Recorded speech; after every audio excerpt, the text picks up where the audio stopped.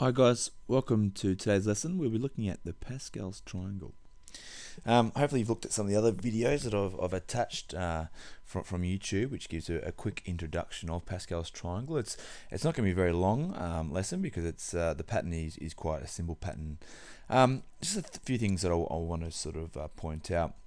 Hopefully you've already recognized a few things about the patterns and how to create the actual triangle or the pattern.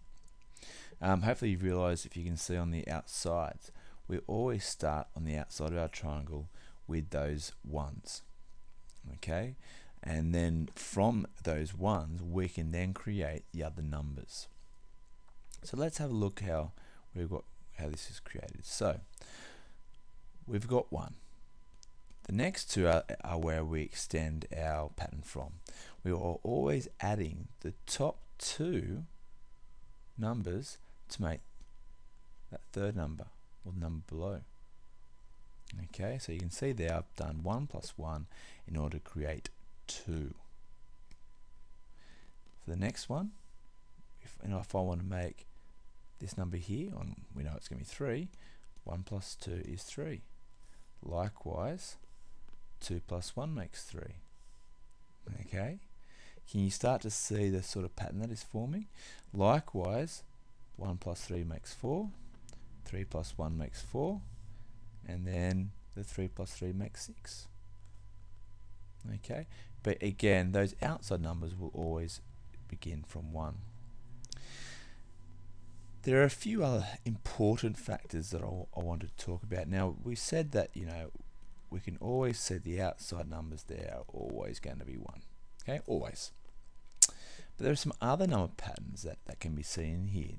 Maybe not as clearly as this one because I haven't extended this triangle to be very big, but we're still going to look at some of the main patterns that occur here. So not only do we have the ones on the outside, but you might start to see some other patterns. For example, 1, 2, 3, 4. What do you reckon the next one's going to be? 5, then 6, then 7, then 8. Okay, does it happen on the other side? Let's have a look. 1 and 2 and 3 and 4 and 5 and 6 and 7 and 8.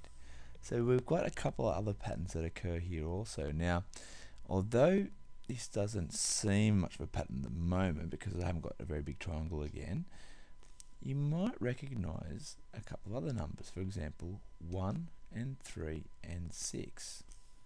The other side, 1 and 3 and 6. Now you might think, well, what's 1, 3 and 6? Well, if we have a look at this, 1, 3 and 6, well, first of all, what they go up by? 2, 3. So what do you reckon the next one's going to be? That's 2, that's 3, might go up by 4, making 10. You might recognize the 1, 3, 6, 10 combination. That's what we actually call the triangular numbers. 1, then the 3, and then we have the 6, and then we're going to have the 10. What do you reckon the next one might be? Did you say 15? Excellent, because we're going to add another 5 and that makes 15. You can see how they kind of make little triangles. So not only does a Pascal's triangle have, the first pattern of adding the top 2 to make the bottom number, okay, but it also has, the in-row patterns that we spoke about. So the 1, 2, 3, 4. It also has some triangular patterns as we spoke about as well. 1, 3, 6, 10. So lots of other stuff, and you will find as years go on, you will discover other patterns and other types of sort of numbers that are occurring. But at the moment, the main factor that we want to look at is being able to just create and to I guess complete Pascal's triangle. So let's have a look. Let's complete this one. So we know that we have ones all on the outsides there. Okay, that always happens. It always has 1. Okay, so let's have a look. We already got the first one because 1 and nothing makes 1. Okay, so 1 plus 1 makes 2. 2 plus 1 makes 3. 2 plus 1 makes 3.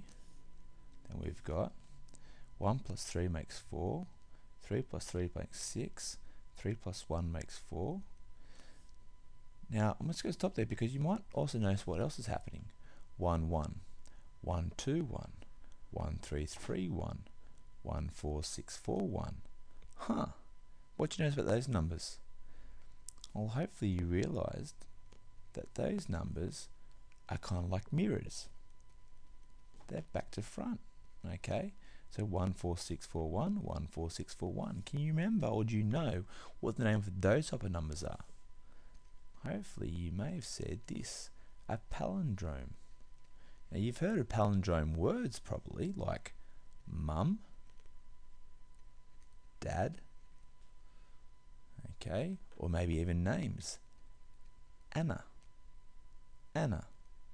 okay, where they can be read back to front. Well, it works the same for numbers. So actually, not only does this contain, you know, the patterns of the bottom number equals top two numbers, or we have the 1, 2, 3, 4, 5, 6, 7, or even the triangular numbers of 1, 3, 6, 10, 15, 21.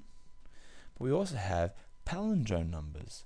So if you can figure out what the first couple of numbers are, like 1, 5, 10, we know it's going to be 10, 5, 1.